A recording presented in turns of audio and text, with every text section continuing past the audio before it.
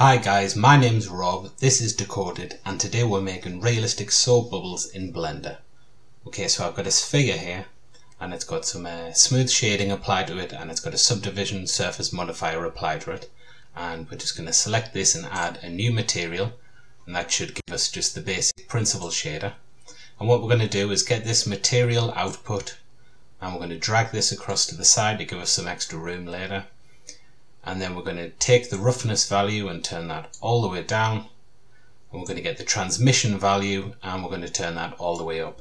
That's going to give us like a basic glass water type shader, but obviously that looks more like a droplet of water than it does a soap bubble. Soap bubbles are pretty much clear, right? They're full of air, they've got hardly any thickness to the walls. So what we're going to do is add in a mix shader to solve this problem, and we're going to connect the principle to the bottom input, and into the top input we're going to do a search for a transparent shader. Make sure you get transparent, not translucent. Transparent shader, plug that into the top input, and then what we're going to do is use a layer weight node. Okay, and if we just take a look at the layer weight node, it's got two output. It's got Fresnel, which kind of changes the colour depending on the angle. So as you can see, the closer we get to the edge, the whiter it gets. And we've got facing, which just puts as a black spot basically on whatever's directly facing the camera. So we're going to get the facing, and we're going to connect that to the factor of the mix shader. And if we take a look at that again, what we can see is that now the whole thing looks a lot thinner. And the reason it looks thinner is because the very center is like more visible. But we're going to turn that value down on the blend to like 0.2, and that looks a lot more like a realistic bubble. However, if you look at a picture of an actual bubble, a soap bubble has like all these sort of colors where the light refracts through the water that's suspended in the air.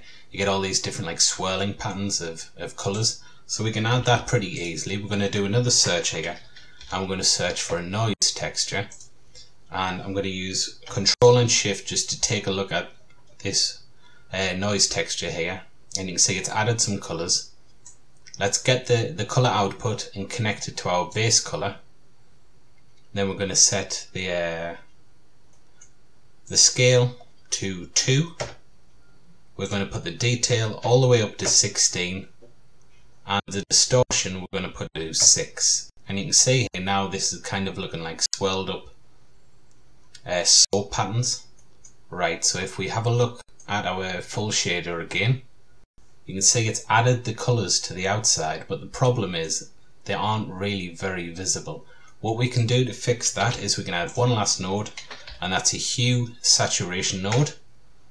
We're going to add that and just drop it in between the noise texture and the principle shader, and we're just going to put the saturation up to something like 4 or 5, and now you can see we've got the full colours coming through there. So if you give that a render, that should look something like this. As always guys, if you use this material, please leave a link to it in the comments. I would love to see it. If you found this helpful, subscribe to this channel. I put up a couple of videos every week now, and I would love to have your support and love to have you come and view some of our other videos.